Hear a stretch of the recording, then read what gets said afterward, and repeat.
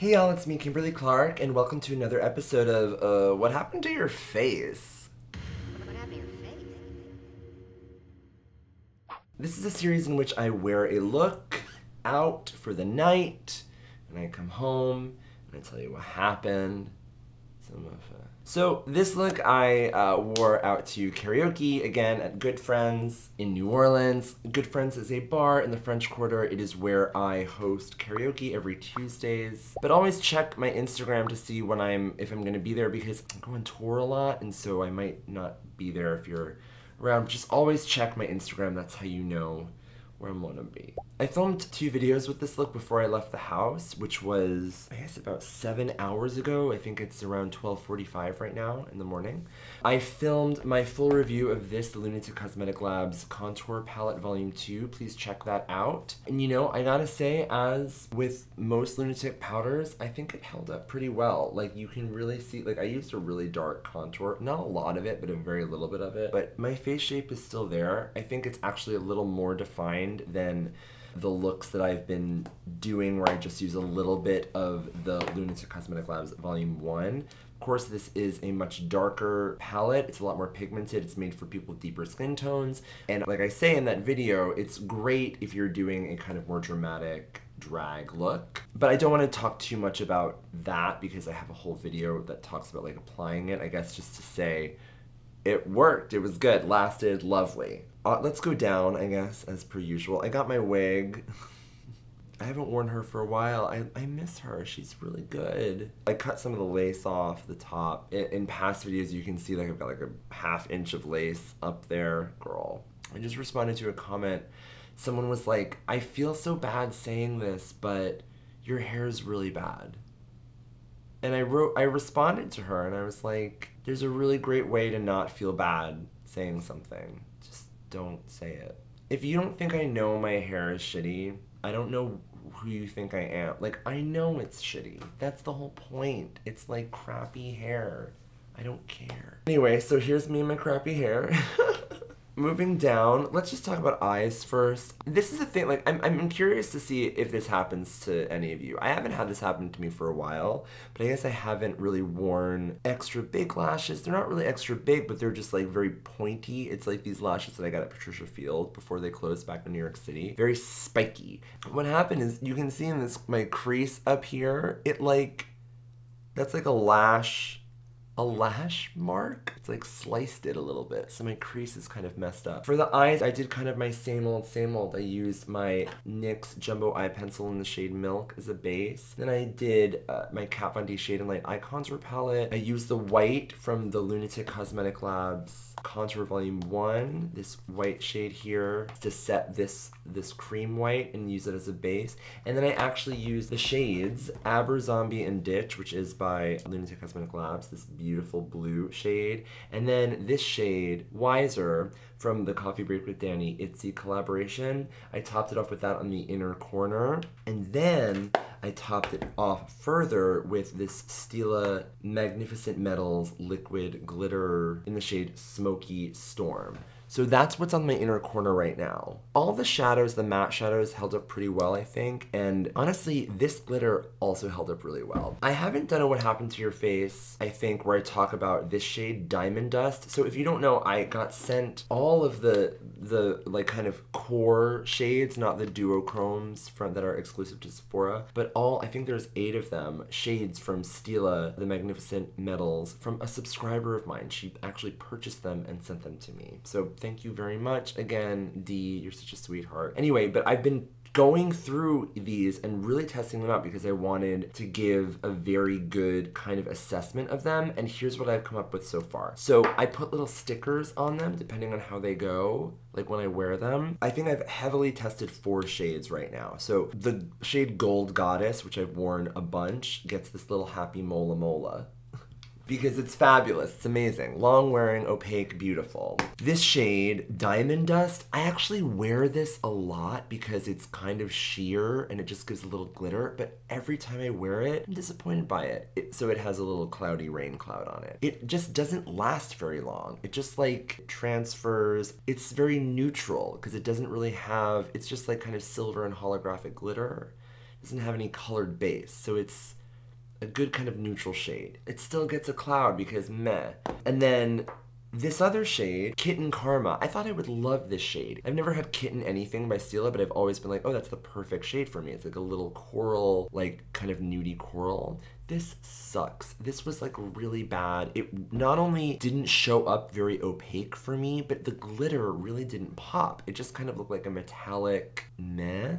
And then it didn't last. So Kitten Karma, I mean, the shade is beautiful, but it also gets a little cloud. This shade that I'm wearing right now is Smoky Storm, and I didn't think I was gonna like this. I haven't worn this yet because I was like, oh, that's not really right for me, but I gotta say, it looks like the undertones are like a little yellow and like nude in here, but on the eye, it really comes off as just this like kind of beautiful, like sparkly, neutral, goldy, silver glitter. I don't want to describe it, but I think it complemented this kind of warm eye that I did with this pop of blue, and I just basically placed it on top of the shades Aberzombie and Ditch and then Wiser from the Itsy Coffee Break with Danny collaboration. I just basically layered it on just very lightly, and I gotta say the color base has worn, so it doesn't seem like when I left the house, as you can see, I'll insert a picture of it, this was 7 hours ago, you can see that it's a little more like warm, like a more yellowy orangey tone, but now it just kind of looks like silver glitter. But I gotta say, the glitter is still there. So I'm gonna give this a Mola Mola sticker. I've got these little stickers. I love Mola Molas. Mola Molas, if you don't know, are Pacific Ocean sunfish. They're fabulous, adorable, very fascinating, ancient fish. They're very beautiful. I want to be able to see in my storage like very quickly if it's a good shade or not. There we go. We got an orange Mola Mola for you. So boom. So as of now, the verdict for the Stila Magnificent Metals Glitter and Glow Liquid Eyeshadows. The duds for me, Kitten Karma, Diamond Dust, although I will probably still use Diamond Dust just because it's the most versatile of them all, I guess. The wins, as of yet, are Gold Goddess and Smoky Storm. So I've actually had a little bit more experience with these products since I filmed this video, and I have some more wins and duds. The wins are Molten Midnight, Gold Goddess, Bronzed Belle, Smoky Storm, and the duds are Diamond Dust, Kitten Karma, and Rose Gold Retro. Molten Midnight is a beautiful sheer black based silver shimmer, Bronze Belle's gorgeous bronze all the way through, bronze glitter, bronze base, and Rose Gold Retro just is similar to Kitten Karma in terms of the kind of lack of lasting power and pigmentation. So that's the update about those. Okay, moving down the face, well, the cheeks. I love this blush. I used, you can't even see it probably, but I used one of the shades. Yeah, I think it's Deep Rose. It's this kind of deep purpley shade from the LunatiCK Cosmetic Labs Volume 2. Again, these are crazy, crazy pigmented. They're much more pigmented than the Volume 1, you know, and it's still there. I really didn't apply very much of it. I just wanted a very kind of light glow. And these lights do make blush kind of wash out a little bit, I gotta say. Anyway, highlight, I used, where is it? I just had it. Didn't I just have it? The Too Faced Love Light Prismatic Highlighter in the shade Blinded by the Light. I don't know why I chose this tone. I thought it would like actually match and bring out some of the Smoky Storm, that kind of warmish, like neutral highlight. Thought it was fine. This is a kind of, I think I might have talked about this before. It's a very natural looking highlight, but it can be built up. But it's kind of like that baked gelée formula that is my favorite highlighter of the moment. It's been a moment, it's actually been a while, is the Makeup Forever Pro Light Fusion Highlighter in the shade 1. That fabulous, beautiful gelée formula, which I really like. And so this is that same type of formula. So I'm a fan of these, actually. And there's no glitter in them, which is surprising for Too Faced. You'd think they would just pack as much crazy glitter into whatever they can, but there's no glitter in this, and I like it. Lips, really quick. I also talked about this in my LunatiCK Cosmetic Labs Contour Palette Volume 2 video, but I just want to show you the combo, like kind of once and for all. It's ColourPop Lippie Pencil in the shade Brills, which I don't know if they make this anymore. I feel like I've looked on their website to try to find this again. It's like the perfect light purple, like a lavender. It's more yellowy than a lavender though. Lavender to me, I think of like cool. I don't know. This is less blue. It's like a little bit warmer. Anyway, but I love this. Brills. It's Brills. It's brilliant. Then I topped it with RPG, this fabulous shade by LunatiCK Cosmetic Labs and their new lipstick formula. I just love it. And then I did like my little kind of like gloss highlight with Obsessive Compulsive Cosmetics Lip Tart and Lovecraft. This is of course in the old packaging, but it's the same formula. I will say that this I like these. This is in their metallic formula. It's actually just like got silver glitter in it, which I honestly didn't expect. I thought like I guess I've worn this a bunch before, but I forgot that it has like actual particles of glitter. Not that you can feel, like they're not big enough that you can feel. But if you look closely at my lips, like as it's worn down, I did reapply once. I reapplied the lipstick and the OCC lip tar on top. As it's worn down, the glitter particles kind of become more prominent, which makes sense because when I tried out some OCC lip tars in store the last time I was there, I actually ended up purchasing Hollywood, which is like my favorite like ride or die lip topper. It's like amazing. It's a kind of peachy pink, lovely. The sales associate showed me that if you want to bring out the metallic in an OCC metallic lip tar, just take a thin tissue and like gently blot, basically taking off a layer so the glitter becomes more exposed. You know, not surprisingly, they wear down to that. So if you want to just jump to that result, do the little light blotting technique. You can't use a paper towel. It's got to be something really light, like a thin tissue, blot, and it will kind of like absorb, like blotting paper, kind of the top layer, and you'll have a little bit more metallic finish. Or just wear it and let it wear, and it will become a little more glittery as it wears down. Interesting, right? I didn't talk about foundation because in my, I think my kind of masterclass get ready with me, my like hour and a half epic get ready with me, I asked y'all if you wanted to see a comparison between the Kryolan TV Paint Stick foundations, which I love. They're kind of a drag staple, super full coverage, affordable. It's like an ounce for $24. Really, really great. If you wanted to see a comparison between these, like, you know, theatrical makeup stick foundations with some of the more commercially available high-end luxury Sephora stick foundations, and so many of you were like, yes, and I asked you which ones, compare. I got a lot of requests for the Hourglass, for the Lancome Teint Idole stick foundation, but the most requested, I think, was the Makeup Forever Ultra HD stick foundation. This is the one that I was most interested in just because I know people that have used Makeup Forever products for theatrical use.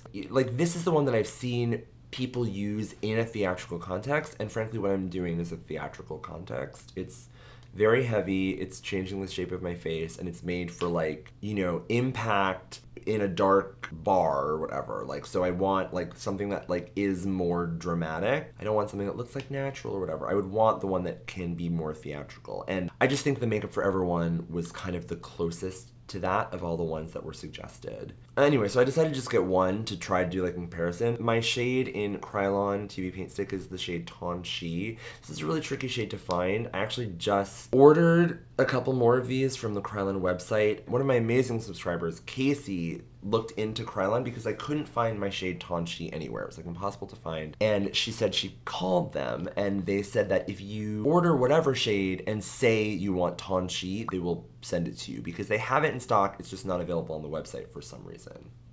Who knows? I am like almost out of this guy. Look how little is left. I don't even know if I have a full face of Tanchi left. But anyway, long story short, the shade that I got that I thought was a dupe for it, I actually brought this makeup stick to a Sephora and swatched and compared so I could find a shade match. The closest one I found was R330.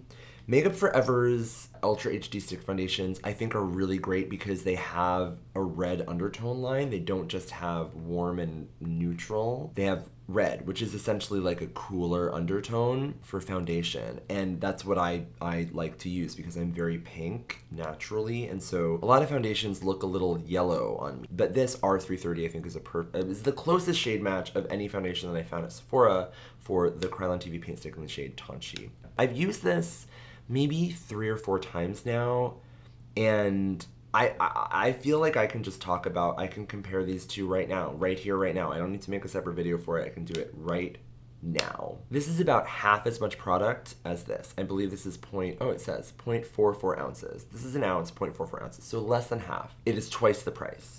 So that means that it is 4 times as expensive. You're getting half as much product and it's twice as expensive, which means that it's 4 times as expensive basically as this. The coverage of this, I would say it's full coverage, definitely full coverage. Is it as full coverage as this? No.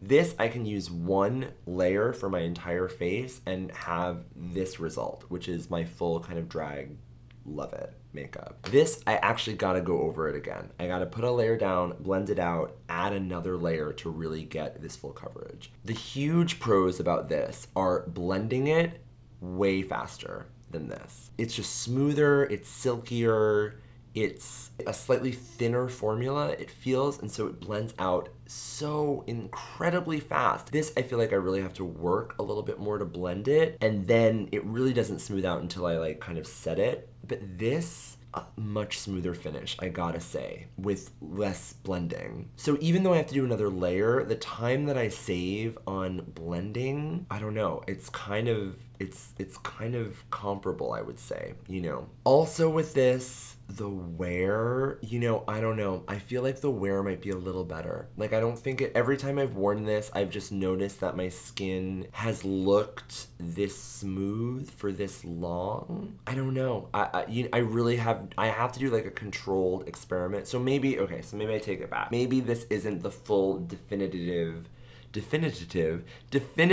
review of these two products, but actually maybe I will just get some other stick foundations that you guys have suggested and try them out, and then make a video that's actually multiple types of stick foundations that I could review in comparison to this Kryolan. But right now I can safely say that, like, I've been really enjoying using this. I have, you know, and I think it's just like a nicer finish a little bit than this. Is the finish 4 times as nice as this?